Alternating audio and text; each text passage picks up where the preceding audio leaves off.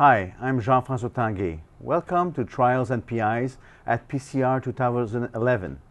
For this first discussion, we have David Antoniucci that will present the RECLOSE 2 study. So welcome to this program. Thank you.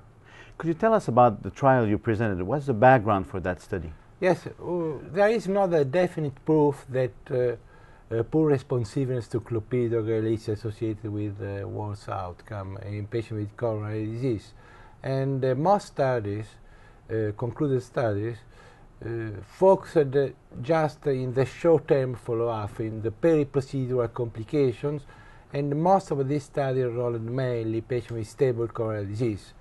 This is the background, and thus we tested the hypothesis that high residual platelet reactivity after clopidogrel loading would be a strong independent predictor of long-term ischemic events in patients treated for acute coronary syndromes. Okay. So again, a big rationale, because this is a clinical question that we have. Should we treat them differently? So what were the results?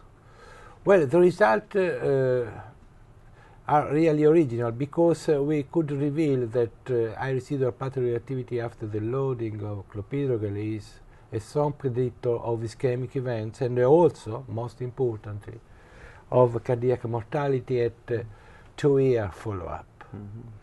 And since there were difference in baseline characteristics, we also performed not only a multivariable analysis but also propensity score analysis and also a matched comparison, including nearly 1,000 patients who were really identical in terms of baseline characteristics, but high residual platelet reactivity remained a strong predictor of ischemic events, including cardiac death and stent thrombosis. Okay.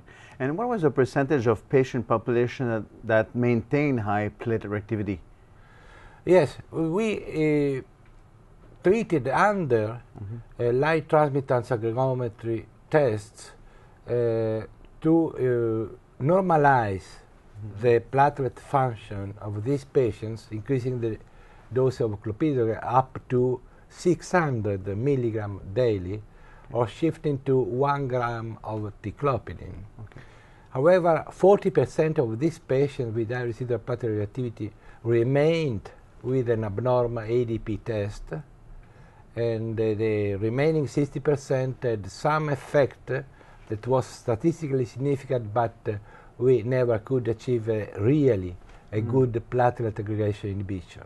Okay, so what are the implications then of these findings? The implications, I think, are really important because maybe that this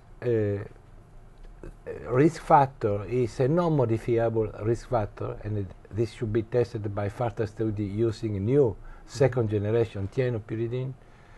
And however, more importantly, shifted in the vulnerable patients with acute coronary syndrome our interest from the vulnerable plaque that may disrupt, but not necessarily and generally is not complicated by an occlusive thrombosis, shift our interest from the vulnerable plaque to an aggressive blood.